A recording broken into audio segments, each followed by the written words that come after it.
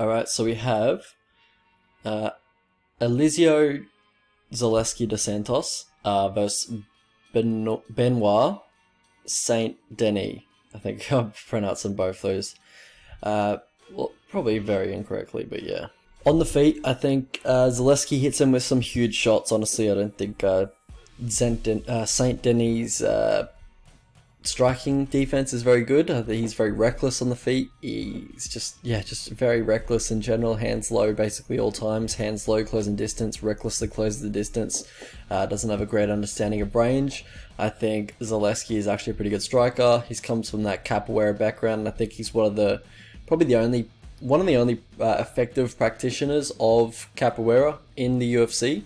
You know, you could say Thiago Santos and all that kind of stuff, but I feel like Thiago Santos more relies on his huge power instead of his capoeira movement and his capoeira technique. So I feel like Zaleski is probably the best example of capoeira being used effectively in the UFC, and I think he just hits him with some huge shots on the feet.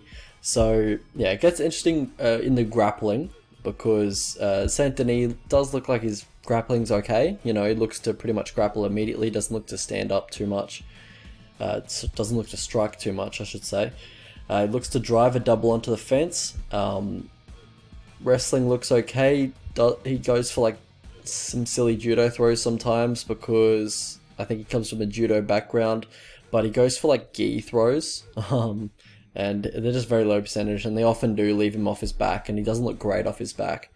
On top, he does seem okay, decent pressure. Arm triangle seems to be his go-to move.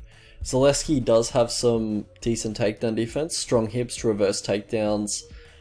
He looks to, reverse takedowns or even attack with submissions when opponents do try and take him down.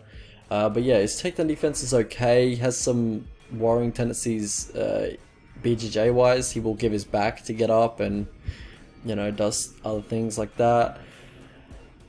Path to victory for these two. For Zaleski, I think counter him when he throws kicks. He has his hands low when he's throwing kicks. He's very open there. He does throw a lot of kicks, just naked, not set up or anything. You'll be able to counter him pretty easily.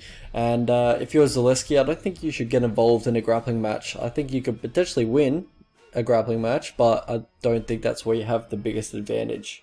For Saint Denis, the grappling heavy attack, obviously. That's, I think, what he goes to usually, so I don't have to tell him twice. How I see the fight going? As I said before, I think Zaleski hits him with some huge shots on the feet, and I think a devastating KO is probably on the cards if it does stay on the feet. Saint Denis is just that reckless, and he also has that the confidence, or like the false confidence, like the arrogance of a undefeated fighter who, you know, probably hasn't faced too much adversity in their career. So I feel like a KO, like a big KO, is definitely on the cards.